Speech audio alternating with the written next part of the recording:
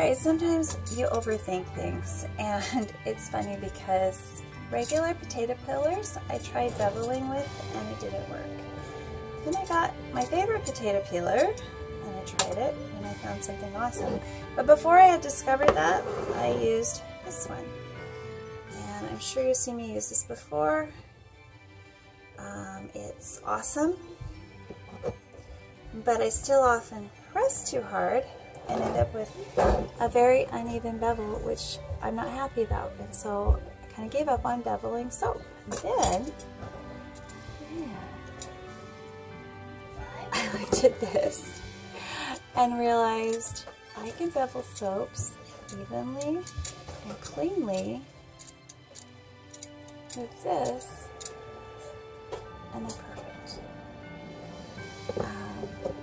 Not nearly as hard as the fancy beveler that I bought. It wasn't expensive. I'm not going to say it was expensive. I think it was maybe $20 odd. It wasn't very much. You can even do corners, guys.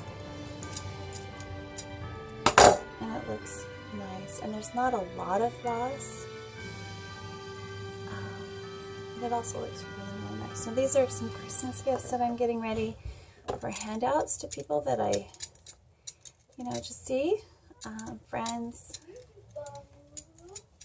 strangers, something nice that I can share. And these are my end pieces, yes. And they're soaps that I've cut up so that I can use them this way.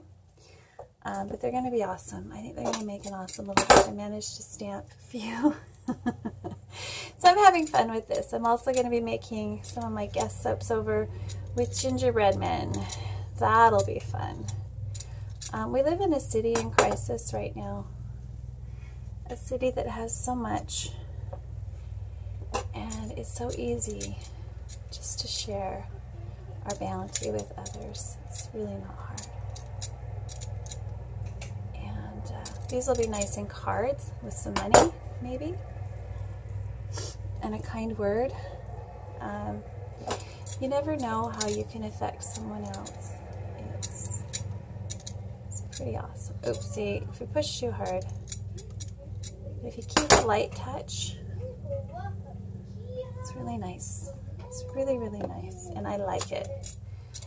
I like it. I like it. I like it. I'm okay with this. So for my artisan bars, they will be beveled. I take it back. I take it all back. My rustic bars, of course, will be rough cut because that's the whole part of that brand. And that's what was requested from my customers. But as far as my art bars, I can finish them off now evenly and not make them look worse. And that was my biggest problem with beveling, is I had so very little control with that, or at least I didn't know how to use it properly. But this front-ended potato peeler that I don't put very much force on at all is perfect. See how fast that is? And it just takes off the tiniest bit. My biggest concern was that I was wasting soap. But rather than bevel, in the past I would run my hand over it. If you don't want to bevel your soap, you can smooth off that hard edge while your soap is soft and fix it too. It doesn't have to have that hard edge. You see that disappear? So even my rough cut bars have a somewhat smooth edge. It's easy enough to do. Here, let's make this one posh. Since this is for someone very special.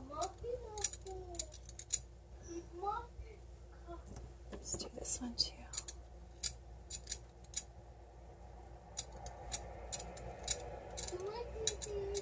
And I could rebatch these, but I don't want to. I want to share them because they're wonderful.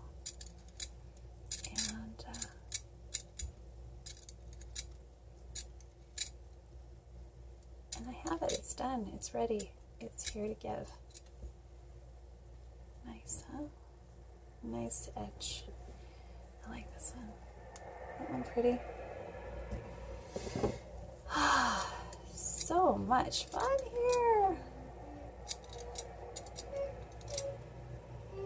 tried to stamp that one, but I smashed them because of the layers. Sometimes when a rebatch soap gets dried. Oh, this one's already done.